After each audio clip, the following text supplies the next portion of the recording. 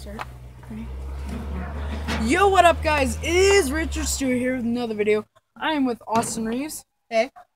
So what we're gonna do today is we're gonna show you how to prepare these crawdads right here that we caught down in our local creek.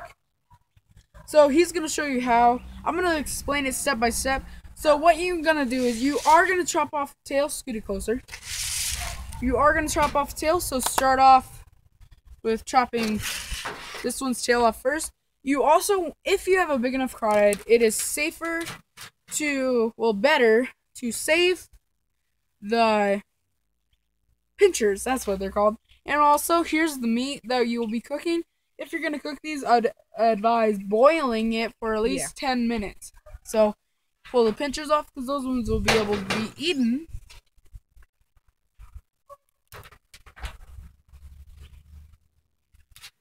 There we go.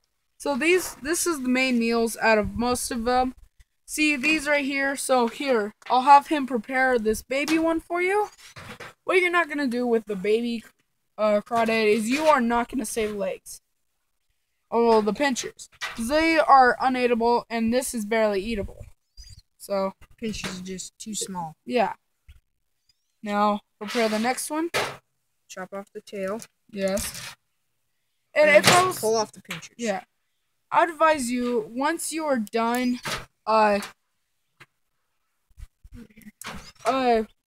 the heads and all that, I'd use them. I know it's, I'd check in your rule book first, but usually chumming with a crawdad or using it as fishing bait, you can use that. In Idaho, where we are at, it is not legal, so if you're in Idaho, I would not advise doing it.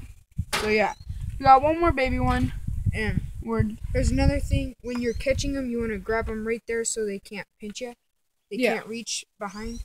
Also, if you want, watch our last video. We made a crawdad trap to show you how to catch them. Okay, guys. Hope you had a good day. Hope you're going to have another day. Hope you guys, this video has helped you. If it is, tell us, ask us whatever you want. Ask us what we need to do, prepare them. However, just give you a question. How was the video?